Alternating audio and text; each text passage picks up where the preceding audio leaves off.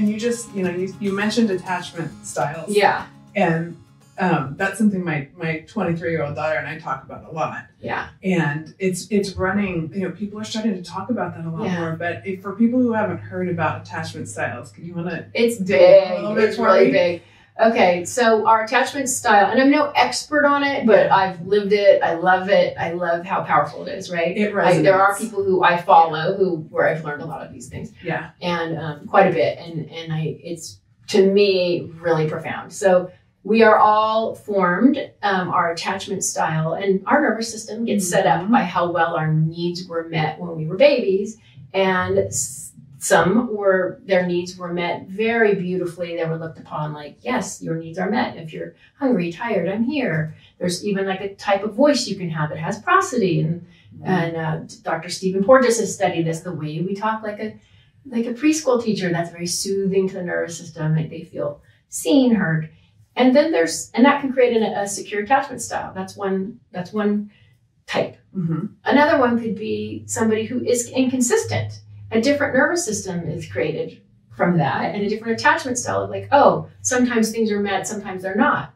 That might show up later in a relationship, like needing a lot of reassurance or that kind of shift of like more insecurity, more anxiousness about that person. Are they going to come? Are they going to go away? Yeah. Yes. Yeah. And then they go, and by the way, the secure attachment style is really a healthier. Yes, I ask for my needs to be met. And I can give love, I can receive love, and it's a safer kind of place to be. Right. And then there's this other one that is avoidant, and so they go through. There's 4 main ones, and I think everyone should go and look at it. And what you are in one relationship is not necessarily what you are in every relationship, because there are people who can activate, and you might be activated into anxiousness because somebody really isn't there for you. Like you might be really aware of somebody who's like a narcissist. Yeah. And that doesn't mean you are an anxious, Right. You are responding to the condition of the relationship you're in. Yes. And so it's just something for people to look at. And there's so much more to it. But the way that we were formed before, which is not to blame parents. Right. Some were young. Mine was young and getting a divorce and didn't want kids in the first place.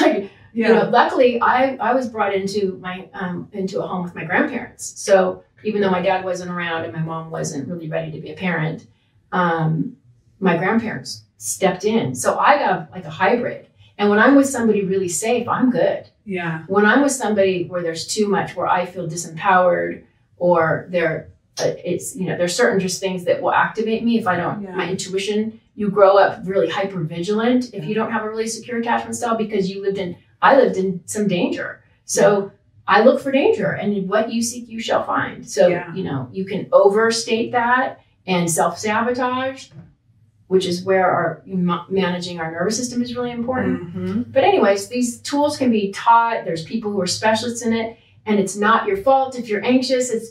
And it doesn't mean that, you're a horrible person in a relationship. It means that you might have a little extra learning to do and develop a practice. Yeah. So my practice just got after getting divorced, it was like, wow, in an armchair, I can sit and tell everyone what to do.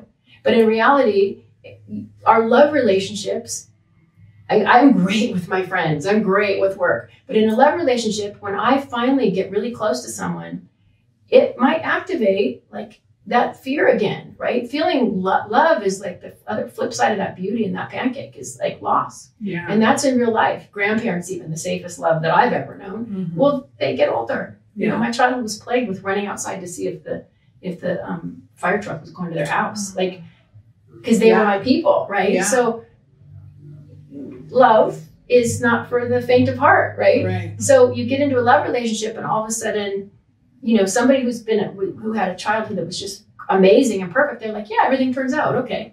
They haven't suffered any big loss or whatever. But somebody who wasn't is like, is this going to stay? Is this permanent? Yeah. And I had to come to terms recently that that love isn't permanent. Neither is nature. The trees aren't, right? Yeah. Like, so let's let go of like it needing to be them with you forever. Right. Is it good now? Is it good now? Am I good today? So there's tools for all those things. Yeah. And I've had to learn them, and I've had to relearn them, and I'm relearning them on different people, right? Different people teach you different things. And Yeah. I will tell you the healthiest thing for me is somebody who is got like a calm, You and I are on the same right? page. Calm, kind, loving, and then I can be that person too, Absolutely. which is my favorite way to be. I don't want to go back into like, you know. Yeah. It's interesting because I've been thinking about this, having, spent time with family. And again, I always say people do the best they can with what they know. And then it's our responsibility to know more, right? So we keep learning so that we can be better for ourselves and for our kids. And I love my family tremendously, but I realize now that it's your nervous system is like a collective nervous system of what your family, like I look at family systems, which is another really interesting part of psychology, but like how your family's nervous system is what you learn. Yeah. Right. I mean, in essence, and I've been around that lately and I realized, oh my gosh, I have a sign in my house that says cultivate calm. That nice. Was like, I had it made for a friend who had this beautiful wooden sign company after my divorce, because I realized that's how I function the best. And that was how I wanted my home environment to be for my kids.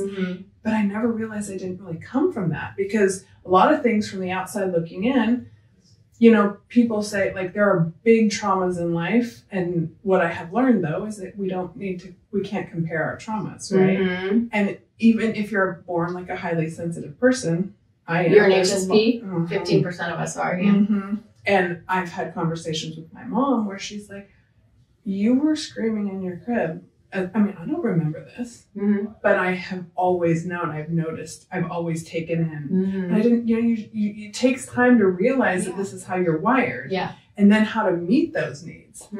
And so part of my journey has been trying to create that for myself, which I have, and then create that for my kids. And when you look back and you see the difference between that environment of this is how they take in the world, and it's almost fear-based and waiting for the shoe to drop, and I can't live like that. Yeah. Right? Not funny, but not funny, but interesting. Right. And yet you still love I love my family, but at the same time it's that it's that evolution of if I want to function at my highest potential, this is how I need to, the choices I need to make to thrive. Right? Yeah. And getting the right people around you, you won't know that until you get yourself to that space where you're like, oh, this is my sweet spot. Yes. And for me, calm is. Yes. So when you are around, let's say your family or some other person who activates you or something, do you get tired? Do you get feisty? What happens to you? I withdraw. Yeah. That's so. Yeah. My kids will say, Mom, like your personality changes. Like I have a hard time, because what I've realized is like I won't fight for space. And you get in environments where everyone is, and it's a self-worth issue, right? Everyone's I love to contribute, but if you're in a situation where you feel like you're fighting for space, that's something where like my withdrawal now is more, I'm just going to pull back. Because you're managing your energy too, right? Which is so huge. Yeah. I get so huge. Yeah.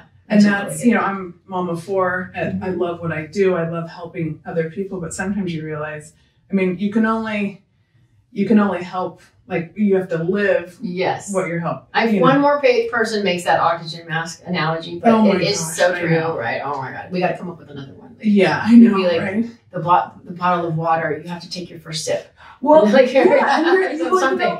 One of the things I've learned with my 4, my oldest, I feel like, she really went through this like parentification. Like she was doing stuff too young that because there were 3 other ones behind her and there was just a lot going on.